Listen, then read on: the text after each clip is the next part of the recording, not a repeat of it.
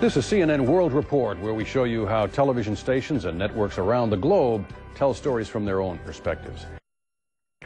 Radioactive materials are used or produced in a number of industries, and one of the byproducts is radioactive waste. Some is hazardous only a few hours or a few months. Others, though, pose a possible risk for longer than we'll be around. So what to do? Two reports here that examine just that. You're in a radiation field. This is a radioactive source.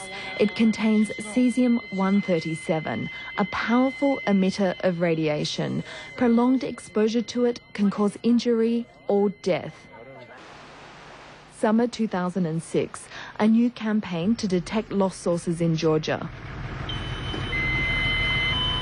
Right here. Leketi village in the country's northwest. An IAEA and Georgian team starts its hunt. Unknown to locals, a cesium source is sitting in a box of nuts and bolts next to a family bedroom. Okay, back up, guys. Here. An abandoned military complex. A powerful source is found in a pile of dirt on the floor. Georgia was plunged into poverty after the breakup of the Soviet Union.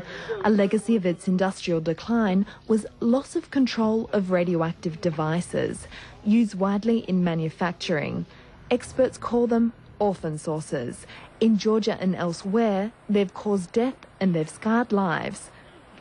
But looking for them in this rugged country is as challenging as finding a needle in 100 haystacks. Nevertheless, since the mid-1990s, as many as 300 radioactive sources have been recovered.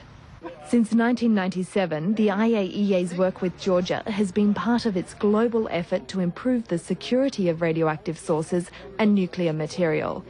Every country in the world has lost sources of radiation, some more than others, and some have been tackling the problem more than others. Georgia's made a huge effort to find their sources. But look at this spectacular country. It's mountainous, it's remote, so it's particularly hard to find them here. This report was prepared by the IAEA for UN TV, CNN World Report.